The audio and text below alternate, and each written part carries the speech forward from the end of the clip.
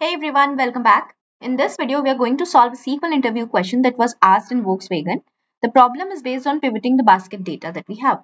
Now let's take a look at the problem statement. So before moving on to the problem statement, I would like to say that the question might seem tricky, but trust me, it's very easy. The SQL query is going to be very easy when we solve this question. So let's move on to understand the problem statement. So assume that you have been given a table named baskets with the following schema.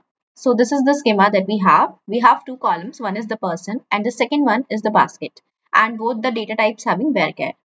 Now, where each row contains a person's name and a comma separated list of fruits in their basket. So here is your input table. You have two columns, person and the basket. And this is the comma separated list of fruits in their basket. So for the person A, we can see apple, mango, or orange. For the person B, we can see apple. For the person C, we can see guava and cherry in his basket. And similarly for person D, mango, cherry, and orange. Now what you have to do is you need to write a SQL query to transform the data so that each fruit becomes its own column.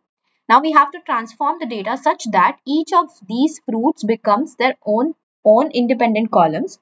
Like we should be having one separate column for apple, separate column for mango, similarly for orange, for guava, and for cherry. Okay. And the value should be yes if the person has that fruit in the basket, otherwise it should be no. So this is how your output should look like. So you have the respective person column. Then you have new independent columns of each fruit, that is for apple, mango, orange, guava, and cherry. Now let's take a look at how this output has been derived from this input table. As you can see, the person A has apple, mango, and orange in his basket. So here you can see yes for apple, yes for mango, and yes for orange. And similarly, since there is no guava and no cherry in his basket, so we see there is no has been assigned for these remaining fruits. Similarly, for the person B, we can see only apple, so there is only yes in this, and no for the remaining fruits. And for the C, we can see guava and cherry, so you will be able to see yes for guava and cherry only, otherwise it's no. And similarly for D, it is mango, cherry, and orange. So mango, cherry, and orange. And then you can see no, no, no, no. Okay. So I hope you are clear with the expected output from the input table. So let's move on to write the SQL query. Here I'm not going to discuss the problem solving approach because it's going to be very easy. You can even pause the video here and just try the solution on your own. I have attached the MySQL script of the input table in the description box. So you can just take it from there and just try writing the solution from your own. So let's move on to writing the solution in MySQL. Okay, cool. So as you can see, I have my baskets table already imported here. So here, this is my input table. So let's write the SQL query using like operator. So I'll be discussing two methods here. First of all, let's just discuss the method number one. So I'm going to write using like operator. And definitely we are going to make use of case when statement. So let's begin writing the query. So what is that I want in my output? I want person as one column and the respective column should be independent fruit names. So in this case, we have 5 unique fruits: apple, mango, orange, guava, and cherry. So we will be creating separate columns for each of these fruits. So first of all, let me start writing it. Case when in the basket like it should be string percentage apple. If in the basket column, if there is something like apple, in that case I want to mention yes, otherwise else else it should be no, and it should be end as I will just give the alias as apple. Okay, and similarly I'm going to do for the rest of my columns. So basket like, I'm just going to copy it from here. So here we are going to do for mango, then yes, no, and I will just give the alias as mango. 3, 4, 5. Okay. So we are done for apple and mango. Now let's do for orange. Orange. Then yes, and I'll just give this alias as orange. And similarly, I'll be doing for guava and cherry as well.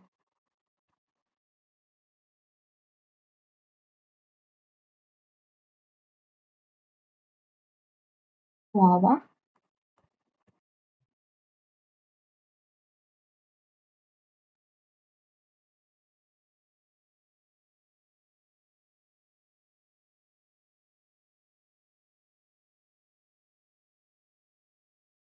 Okay. So this is going to be from my baskets table.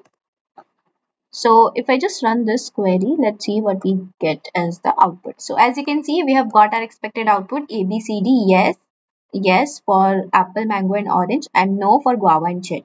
Similarly for B, we have got yes for apple and no for the remaining fruits. Similarly for C, no for apple, mango, orange, and yes for guava and cherry. And for D, uh, so on. Okay. So if you don't know what is the use of the like operator, so just see the like operator is used in a where clause to search for a specified pattern in a column. So there are two wildcards. The percentage sign represents 0, 1 or multiple characters. So underscore sign is usually used when you want to represent one or single character. But since here we have multiple characters to deal with, that's why we just wanted to search for a specified pattern. Like specified pattern is like apple, since apple is present in that column or not. Okay, so that's how we were solving that. Now let's move on to our method number 2. So you'll find this method bit interesting because here we are going to make use of find in set. So there is find in set function in MySQL. Now if you want to search for any value within a list of string, in that case it is used. So here we have a list of string, that is the basket column, which is nothing but a list of fruits. Okay, which is the comma separated list of fruits. Now here I just want to search for any specific fruit. So here the syntax is that just write find and set. You just want to find whichever the string you want to find, and here you want to mention from where you want to find. That is our string list. So string list is the list of string values to be searched. So whatever you want to search and from where you want to search. So this actually helps you to return the position of a string within a list of strings. Okay. So here you would see that if string is not found, this function returns 0. If it is not found, it returns 0. If string or string is null, this function returns null. If string list is an empty string, this function returns 0. That's what you just want to put. So let's write this query making use of find and set operator. So here I want to extract my person column first. Next here I will be writing if find in set. Okay. One second. Now you want to find for apple, and where you want to find in basket. So if it finds it, that means greater than 0. In that case, I'm just writing if else condition here. So if it finds, in that case, you just write yes. Otherwise, you write no. And let me just close it. Okay. And I'll just give it as alias as apple. And similarly, I'll be doing it for the remaining fruits. So I've done for apple. So I'll be searching for mango now in this case. So if it finds mango, in that case it will be writing yes. If it does not find, it will be writing no. And I'll just give the alias as mango. And let's do similarly for other three fruits. Apple, mango, orange, and it will be orange. In this case, it is cherry,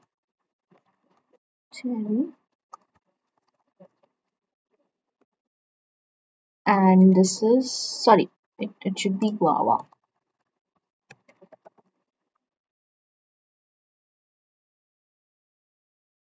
and it should be cherry.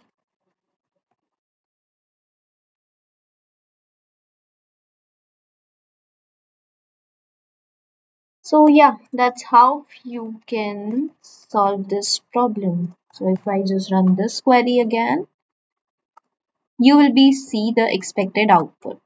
So that's how you can approach this problem. I'll quickly help you understand the method too again. So we are using find and set operator, which is present in MySQL. Now what it does is, it returns the position of the value in the list. So so we have a list of fruits name, which is the basket.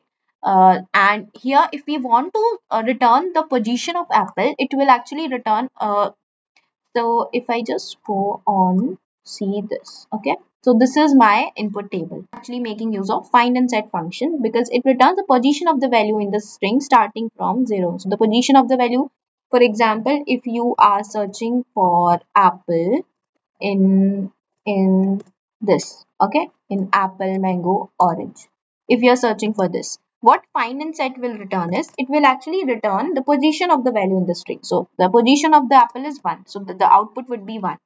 For example, if you want to search for guava, you want to search for, let's say, cherry, let's say cherry, let's say cherry in guava cherry. Now in this case your output would be 2 because the position of the cherry is second position. That's why your output would be 2. So that's why we are actually making use of greater than 0 sign here, because it returns the position of the value in the list starting from 1. It does not start from 0.